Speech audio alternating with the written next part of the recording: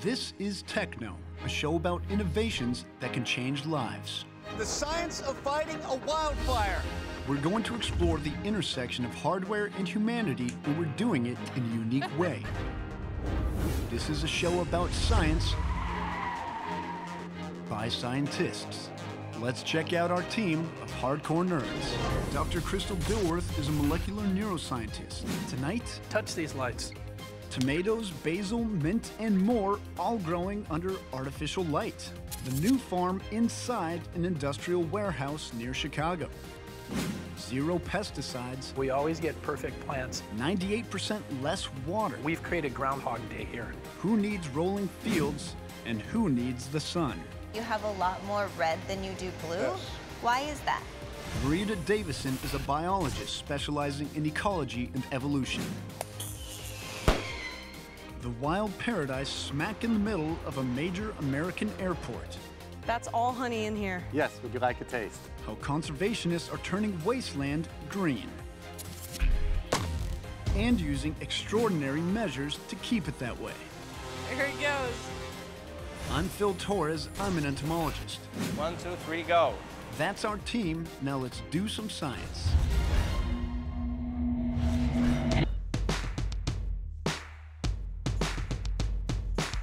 Hey guys, welcome to TechKnow. I'm Phil Torres, joined by Rita Davison and Dr. Crystal Dilworth. Because when you think of a farm in the Midwest, you think of seeing corn or soy fields as far as the eye can see, but that's not the case these days. Right, as space and resources become more and more scarce, farmers are finding innovative solutions to many problems. Farming is getting turned on its head all over the place, including going away from the fields and taking it indoors. Going indoors, stacking their plants vertically, and even growing their crops in the absence of sunlight. It sounds kind of like a science fair experiment, right? But it's not. It's actually commercially viable businesses, and I got a chance to take a look at 2 of them.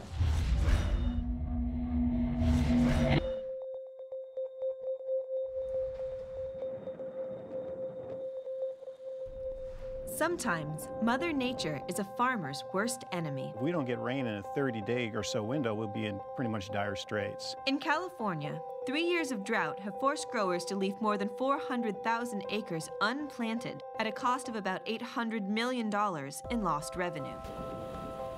In Bosnia-Herzegovina, the worst floods in a century swamped more than 172,000 acres of crops in May, devastating the country's agricultural industry. Even last winter's polar vortex took a toll, as the bitter cold's impact on vineyards made big news in the Northeast. A crop crisis is growing along the Lake Erie shoreline. Some people say we have global warming, others call it global weirding, but the weather's been very volatile. But Robert Colangelo, founder of GreenSense Farms, isn't worried about Mother Nature. That's because he raises his crops here, inside a 30,000 square foot warehouse less than 50 miles outside of Chicago. By growing crops in warehouses, indoor farmers say they can bring fresh, local produce from farm to table in places like this in as little as 24 hours. What are some of the major advantages of indoor farming like this? We take weather out of the equation. We've created Groundhog Day here. Every day is consistent and it's the same. So we always get perfect plants every day. GreenSense Farms opened its doors in May, and already it's supplying 1,000 cases of produce a month to stores and restaurants throughout the Midwest. Tell me about some of the challenges in commercial indoor farming. There's no book, nobody's really done this before, so we had to be innovative on every step. That pink glow is the result of one of the major innovations, more than 3,000 red and blue LED grow lights. Remember photosynthesis? How plants use sunlight, carbon dioxide, and water to produce glucose? It turns out plants don't need the sun's whole spectrum to do it. They just need certain colors. These lights are specially made to really nail photosynthesis for the plant. Lane Patterson is a senior grower at GreenSense Farms. Photosynthesis itself occurs at those 2 wavelengths, the red and the blue, 440 nanometers, 660 nanometers. And so what we're doing is we're saying, here's the light that you really, really, really like. Touch these lights. Feel how cool they burn up top? Yeah, they're not very hot at all. They don't generate a lot of heat, and you can put these lights closer to the plant, and we could stack our trays tighter. We have 10 levels. We can probably get 15. This is a mint. Go ahead and taste that. Tell me how you like it. It smells so good. What's most amazing is how dark it is here, and then you pull it out into the light, you can see how green it became. Warehouse growers aren't the only ones turning to LEDs. Here at Purdue University, researchers are testing them in greenhouses to see if they can give plants a boost on short winter days. This opens up whole new possibilities. Carrie Mitchell is a professor of plant physiology and horticulture. We're showing that you can save considerable amounts of electrical power using LEDs. And that's going to make it more economically feasible for greenhouse growers to grow plants like these high wire tomatoes in the off-season. Researchers here are studying different light recipes by changing the intensity of light and the ratio of colors. In this display, you have a lot more red than you do blue. Yes. Why is that? That's a great question. We have about 95% red and 5% blue. If we have more blue than that, we start inhibiting leaf expansion and we start inhibiting stem growth. We actually think the higher blue might be valuable for improving the healthful attributes of tomato fruit, but not at this stage. Do you think that this is just a fad, or is it a growing trend? Oh no, this is definitely a growing trend. The lighting technology will just continue to improve. The thing that's limiting it right now is the initial cost. Philips Lighting is subsidizing the LEDs for GreenSense Farms as part of a research partnership. They are also experimenting with light recipes for different plants. A year from now, I hope we have a light pattern that's very specific to basil, and one that's specific to chives and to lettuces. And that's where you're gonna start to see us get a much higher optimization and more efficiency in our growing. So more efficiency in your growing, does that mean faster? What does that mean? It means faster, better, safer, cheaper. How? By being low on use of resources and high on sustainability. And that starts with the initial planting. Well, Crystal, I'm going to show you how we seed today. Okay. We use a vacuum seeder. This is coconut core in a puck. And there's 105 pucks here. And so what I'm attempting to do is get a seed in every one of those pucks dead on. We use a ground up coconut husk, which is a renewable resource. It's inert. It doesn't have any bacteria or chemical properties in it, such as soil, but it allows the plant to grow rapidly because it hydrates rapidly and it dries rapidly. So the water and nutrients can flow through the root system. We're recycling water and we're giving the plants just what they need. Just kind of roll them around. Oh yeah, it does happen pretty fast, huh? And then that's the excess. We'll look at it one more time. So nice and careful.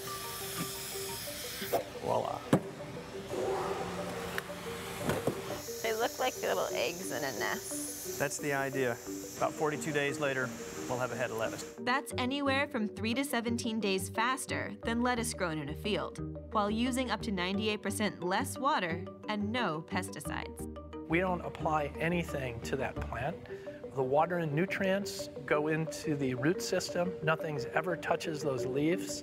So when you walk through the farm, you could eat the leaves right off the shelf. So we've kept this as a chemical-free environment. Diana Twyman is a client of GreenSense Farm. She picks up live basil plants once a week from Miller Bakery Cafe, her restaurant in Gary, Indiana. So I just need a little bit more for this batch. And then we're going to blend all of the ingredients together. It's the star ingredient for one of her most popular dishes, pesto. This is a dish that is built around large quantities of an herb that is typically hard to get in large quantities, hard to get all year round, hard to use cost effectively. And those problems are solved when you've got a local indoor farm. So excited. Are you ready? Yeah. You go first. Okay.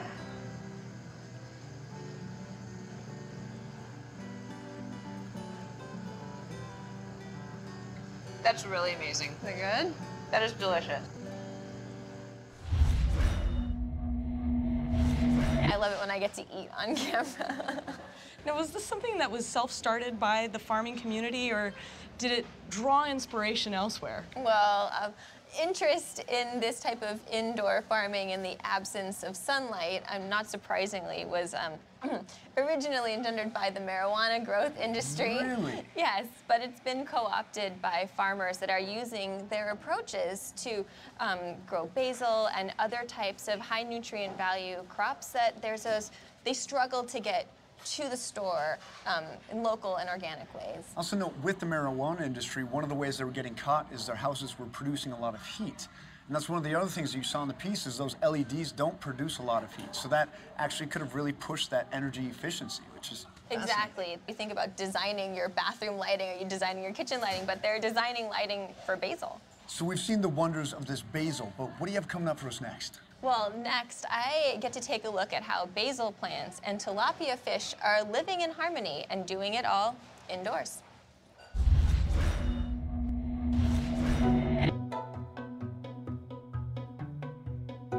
For most of us, these are the images that come to mind when we think of farms. Rows of produce spanning out to the horizon, farmers using machines to fertilize their crops.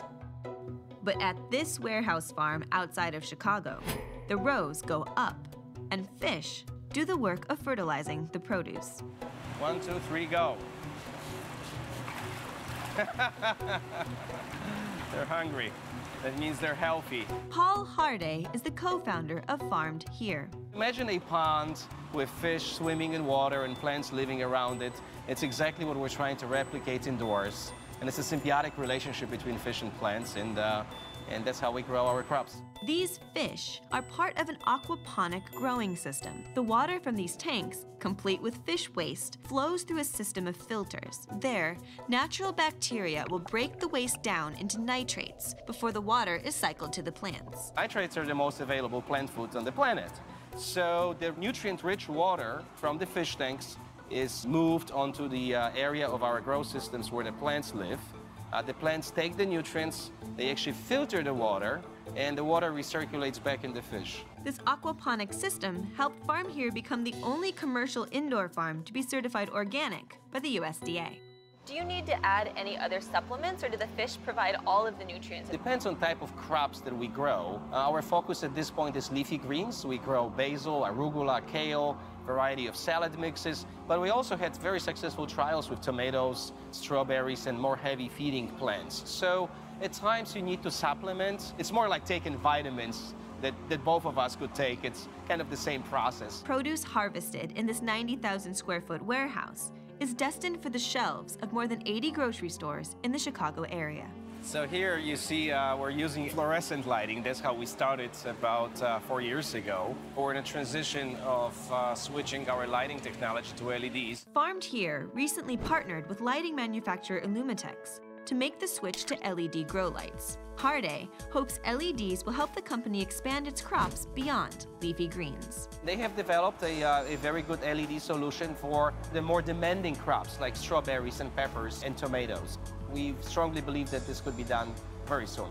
Right now, the fish are here merely to help you with the growth of the plant crops, but are you going to start farming the fish too? Yes, we will. Eventually, we're going to start farming the fish and selling fish. Actually, we already had some success selling fish to local restaurants. And as our scale grows and we have more fish to sell, we hope to sell them to supermarkets as well.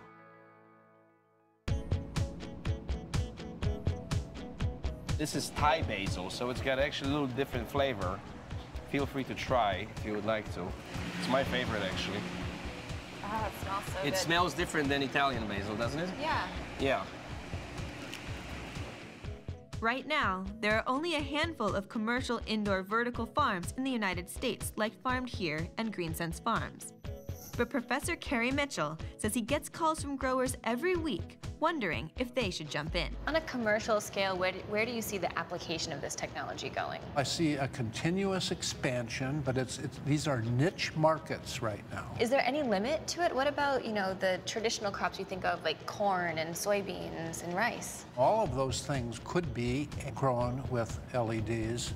What becomes important is the economics of the crop. So it makes more sense to grow very high-value crops in a controlled environment than a field crop. Traditional farming for commodity crops is still going to be there for a long, long time, but you have to look at the economical equation because farming is technically subsidized. What would be the real cost of traditional farming?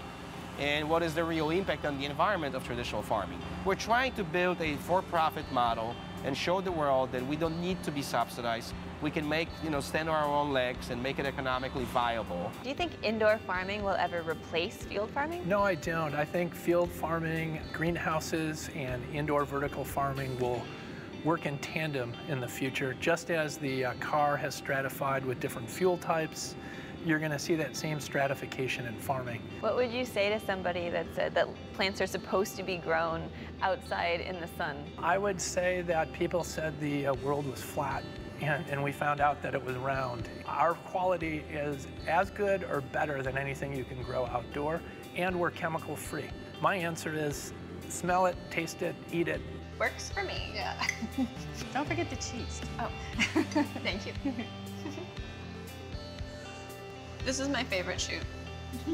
My favorite story.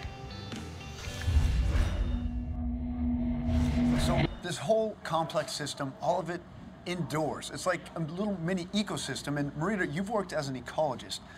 What do you see when you look at something like that? Well, I mean, it's interesting how they've basically created a little mini ecosystem. That's not easy to do, right? But the question that I have is whether or not this can scale and how complex it might be to do that. Because in ecology, at least, we build what we call microcosms, mesocosms, and macrocosms, right? Going from the small to the large. And they don't necessarily scale in a very straightforward way. There are lots of other factors that come into play when you try to bring a small system to a larger scale. So that, for me, is the biggest question. Whether they'll be able to do that and what some of those factors are going to be. Well, tomato is very difficult. Corn even more so. Those commodity crops, they take a lot of energy and a lot of space to grow. And as I learned when I was talking with the farmers that are engaged in this process, they think that there's going to be a hybrid approach that will develop eventually, but we're never going to see the absence of those large, beautiful fields of corn.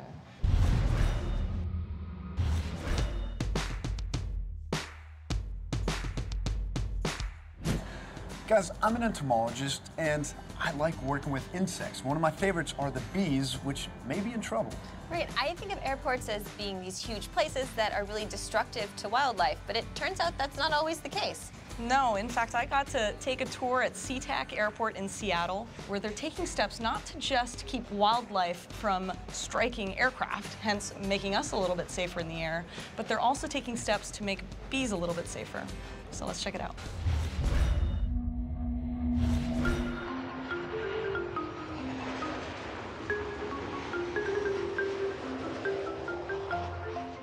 As one of the busiest airports in the Northwest, SeaTac International serves 30 million passengers each year.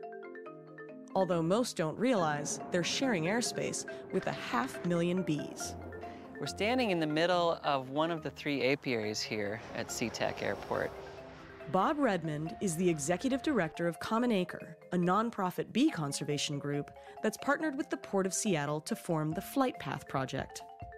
The big goal for this project is to save the bee. Now let's talk a little bit about why it's important to conserve bees. I mean, tell me about colony collapse. Well, first of all, bees pollinate 1/3 of everything that humans eat. And since 2006, there's a syndrome mostly affecting commercial beekeepers in which the colonies enter a doom cycle and they can't produce enough bees to survive, so those populations collapse.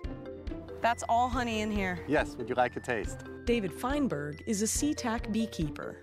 Just stick your finger right in like Winnie the Pooh. Oh, wow. David's also in charge of the queen bee breeding program, currently underway. We wanted to develop local Northwest bees that are better at surviving the winter than the California bees that come up in the spring. And so we are here at the airport where we have a little green island.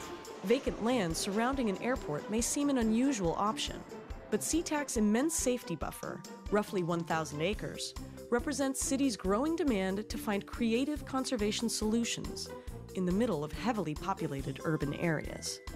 And on this green island, we can, for the most part, control the drones that are in the air, and we can control the colony genetics. And so we can set up a situation where we can select our very best queens. Hopefully they will mate with our very own drones, and we are creating our own strain of SeaTac Airport, flight path bees. As carefully selected as these bees have been, and despite the fact that the colonies are capable of surviving the many challenges they face, please don't call them super bees. Because there is no magic bullet. The answer to the bee problem is not this huge, complicated chemical, industrial thing. It's something that all of us can do. Plant flowers, no chemical inputs, and let your lawn grow an inch taller. That's the solution to making healthier bees, not a magic super bee. But conservation at SeaTac Airport isn't just about strengthening a species. It's also about keeping the more invasive ones out. For this, the airport has a wildlife biologist on staff. He's come up with some creative solutions. The reason we have the coyote airboat is because we're finding that using the pyrotechnics alone, the noise bangers, the screamers, that they do work, but the wildlife, they get used to it.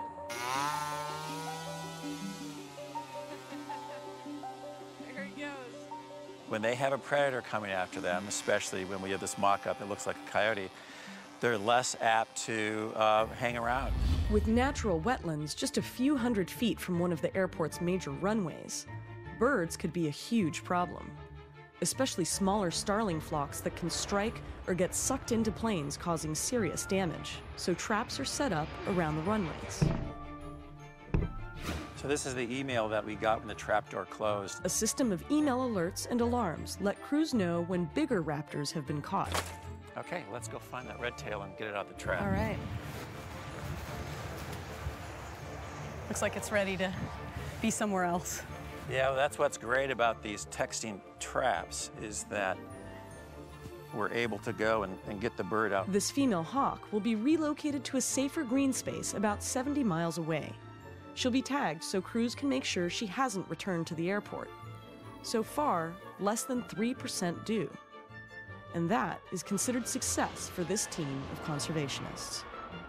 How has the public been responding to the efforts that you've got going on here? Overwhelmingly, the public response has been yay. We can't put houses here, but we can do something for conservation, and that's a big win. Now, one of the things I have to bring up is how amazing was that remote-controlled coyote on an airboat? Who thought of that? Crazy, right? So Steve Osmek, the wildlife biologist at SeaTac, this is his idea, and it is pretty brilliant. I mean, the fact that you can scare birds away from the flight path of the planes using this model of a coyote on a motorboat is amazing. No, but we saw it. We saw it work. As you and I know, conservation work in the field should be fun. You should be coming up with these creative ideas, so I loved watching that. I'm jealous of you guys. You get to actually do field work. Come along anytime you want. We'll find something fluorescent in the Amazon, and I'm sure you can study it. That sounds great. Well, thanks, guys. Really interesting stories. And if you want to see more, be sure to check us out next time on TechKnow. Dive deep into these stories and go behind the scenes at aljazeera.com/TechKnow. Follow our expert contributors on Twitter, Facebook, Instagram, Google+, and more.